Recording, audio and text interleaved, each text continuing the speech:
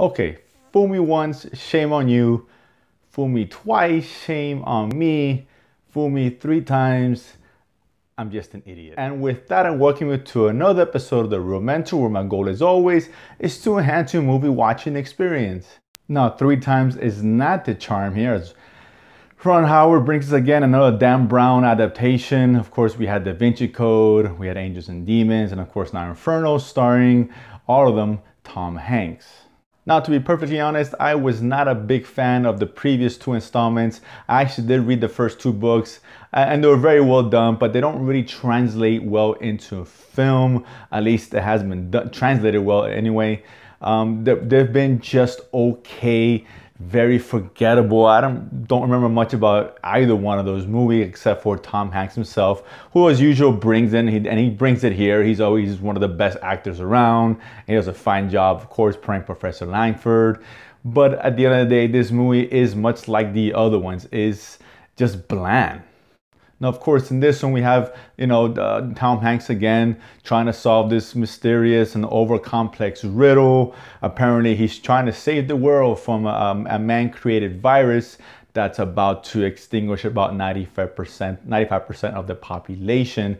And this is riddle in order for him to find this virus, which has been hidden, using clues from Dante's Inferno, of course, the famous poem, but way back in the day.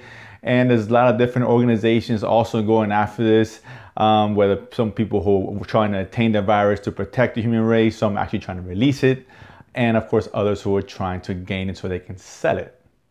Now, this all sounds very fascinating and interesting, but again, it just fell flat once again. This movie, it's not a bad movie, don't get me wrong. It isn't, and if you enjoy the prior 2 installments, you're probably going to enjoy this one. But to be honest with you, I don't think it's even as good as the other 2, and that's not really saying much. It plods along. It's really, really slow. There's some okay moments in there, don't get me wrong. Even the ending, although they gave us a kind of cliched villain who kind of gave us that monologue, but whatever, all that notwithstanding, at the end of the day, it just kind of takes so long to get there, and it really doesn't keep your attention. I found myself almost dozing off a few times. This movie is just one big yawn fest, to be perfectly honest with you, and it's not really worthy of your time or money in the theaters. Now, besides Tom Hanks, of course, Felicity Jones is in this, who we're going to see in a couple of movies this year. One will be Monster Calls, which might be one of the best movies this year.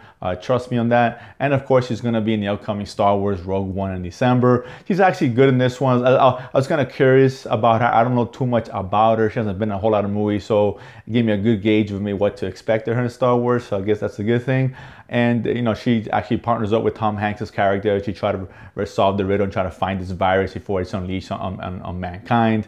But ultimately, again, this is a much more interesting premise than it is a movie, falling way flat. And again, I'm not disappointed because I wasn't expecting much.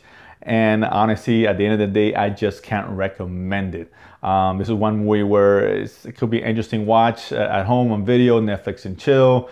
But at the end of the day, going to the theater and watch it, I didn't like the other 2 that much. If you're on the same page as I am, don't bother. And as I mentioned before, if you had a great interest in Angels, Demons, and Da Vinci Code, then by all means go watch it, have a ball. You probably are going to enjoy it, but I'm willing to bet you probably won't. Be sure you get some good rest, because you may fall asleep watching this at some point. Either way, if you guys are going to watch it, let me know what you think. As always, comment below, and don't forget to subscribe and feed my need to go to the movies and talk about it afterwards. See you guys next time.